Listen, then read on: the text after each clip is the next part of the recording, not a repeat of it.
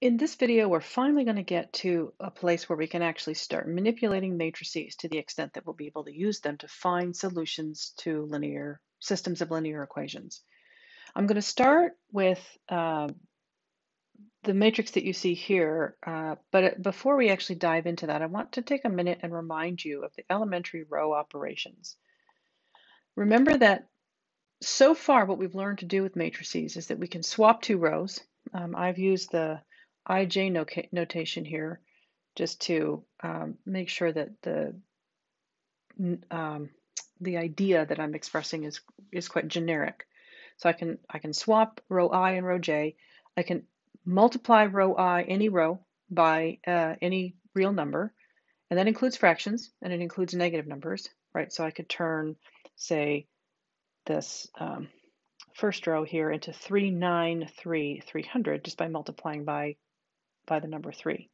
And all I'm really doing there is multiplying the equation 3x, sorry, I'm getting ahead of myself here, x plus 3y plus z equals 100. I'm multiplying both sides of that equation by 3. That gives me 3x plus 9y plus 3z equals 300. And in matrix form, that would be 3, 9, 3, 300. So by scaling a row, all I'm doing is skipping the step where I have to worry about writing out the variables. All right, I'm going to erase that now. All right, so I can scale a row. And the third rule as presented in your book is that you can add a row to a scaled row and replace that. I'm going to put RJ there. Replace the second row with the sum of a scaled first row and the second row, a scaled row and another row. I think this is kind of overstating it, actually. If you think about it, if I just say that I can add row I and row j and replace either row I or row j with that new one, I could scale row I by this property and then add my new row I to row j and replace row j. So this last sort of property here is kind of overstating things. That's how your book has it. I'm going to leave it like that, but I tend to think of it more in terms of just I can add two rows.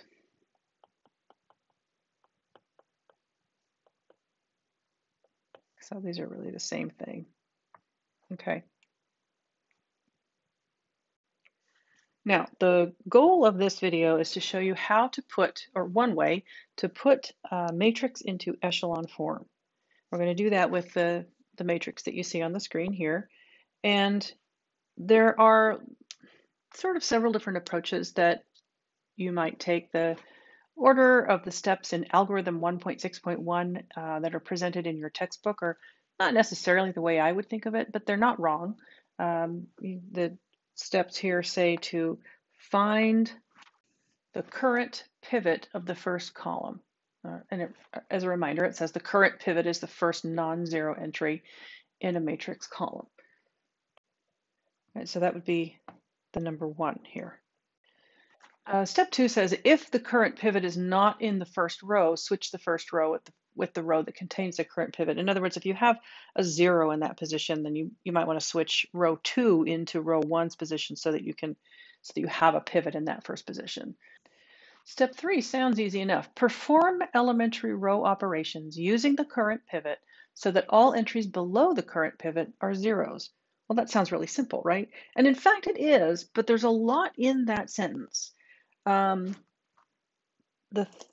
The thing to keep in mind is that you want to use the current pivot. That's the thing that gets forgotten quite frequently. Here, what we're going to do is we're going to use the number 1 to turn the 2 below it and the 2 below that into zeros. All right, and I'm going to do that using elementary row operations. So the first thing I'm going to do is I'm going to take row 1 and I'm going to multiply it by -2 because I know that ultimately I'm going to add it to this row, and adding a -2 times 1 to a +2 will cancel them out. And what I want is to put a 0 in the first position of row 2. So I'm going to take negative 2 times row 1. I'm going to add that to row 2, and I'm going to put that into row 2. So that's the operation that I'm going to do here, elementary row operation number 3.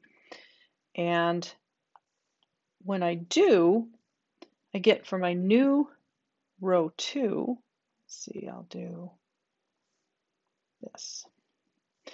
Row 1 stays the same, 1, 3, 1, 100. Row 2 now, however, is going to be negative 2 times row 1, position 1. So negative 2 times 1 is negative 2. And I'm going to add negative 2 to positive 2, and I'm going to put it here. Then I'm going to take negative 2 times position 2, 3, so that gives me negative 6. And I'm going to add it to row 2. That gives me a 1. Negative 2 times 1 is negative 2. Negative 2 plus 3 is 1. Negative 2 times 100 is negative 200. Adding that to 500 gives me 300. Okay? And then doing one operation at a time, my third row does not change. But because I also have a 2 here, and I want zeros below everything except for the pivot in this column,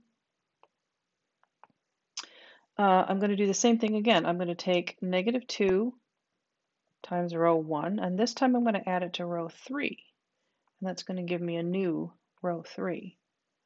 So negative 2 times position 1 is negative 2. Negative 2 times, oh, I didn't give myself anywhere to put that. My first row is like this. I've changed my second row now so that it is now 0, 1, 1, 300. And I'm in the process now of changing my third row. So I'll start over. Negative 2 times position 1 is negative 2. You add that to positive 2 and you get 0. Negative 2 times position 2 is negative 6. Negative 6 plus 4 is negative 2. And negative 2 times 1 is negative 2. Negative 2 plus 1 is negative 1. Negative 2 times 100 is negative 200. Negative 200 plus negative 100 is negative 300. Now remember that all I'm really doing here is multiplying negative 2 by both sides of the equation x plus 3y plus z equals 100, right? So this is a completely legal thing to do, and it's really not that mysterious. I'm allowed to multiply a row by a number because I'm multiplying an equation, both sides of an equation, by that number. I'm allowed to add two equations together, or two rows together, in the same way that I would add two equations together when I was solving a system of equations in that sort of algebraic form. So now I've got a new matrix basically to play with, and step 4 of this process is to repeat steps 1 through 3. So find the pivot, if it's not the right position, switch rows, and then use elementary row operations as we just did. But it says to repeat those steps for the submatrix containing, I'm going to use a different color here, the submatrix containing all entries below and to the right of the current pivot. Well, the current pivot is 1. That's the one I've been playing with. And I want to be below and to the right. I think I'll use a slightly different shape of arrow there. Below and to the right. So there's this sub-matrix down here. It's these entries right here. So now I'm going to do the exact same thing, but with those entries. So the first thing I need to do is find my pivot. And that is for that sub-matrix. That is this number 1 here. And then I'm going to use that number to make sure that everything below it is a 0. Well, in this case, I only have one thing below it. That's that negative 2. And so I need to find a number that I can multiply row. You know what? I'm going to call these, I'm going to continue calling them row 2 and 3. So I want to take row 2, really just the numbers in the submatrix that you say here. I can include these numbers here, but as you can see now they're 0. It's not going to have any effect on the result. So I want to take row 2, and I want to multiply it by something so that when I add it to row 3, I end up with a 0 in that first position. and I'm going to put that into row 3. I'm going to make that my new row 3. So what can I multiply 1 by to get the opposite of 2? And the answer is 2. All right, so let's do it. 2 times position 2, because I'm in column 2. I know my submatrix looks like that's the first column. It's the first column of the submatrix. But for consistency's sake, I'm going to continue thinking of this as position 2. So I'm going to take 2 times position 2, add it to negative 2. I've done this again. I haven't given myself anywhere to work, anywhere to write my result.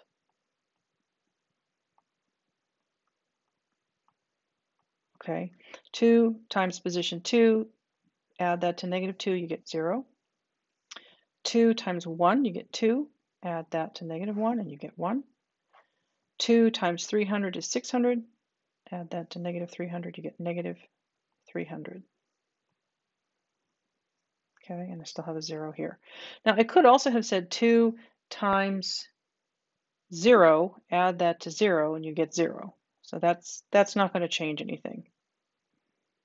The last step, step 5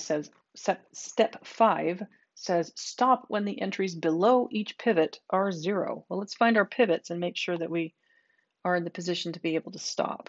Let's use blue. There's the pivot here.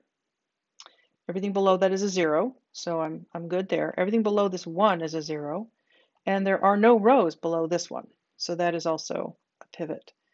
I have 3 pivot columns. I could go on and talk about, well, I have 3 pivot columns and 3 variables, or I have no non-pivot columns, and therefore I know I'm going to have a system here. I'm going to have a consistent system. So, but I'm not going to necessarily go into that detail now. What I've done is I've put this matrix into echelon form. And the benefit of that is that now, if I wanted to, I could say, well, look here, hang on, I'm struggling with getting the right pen to do the job here. I could say, well, I now know that x sub 3, or z if you prefer, equals negative 300. And since I know that, and since I know that x2 plus x3 equals 300, but x3 equals negative 300, add 300 to both sides and you get x2 equals 600.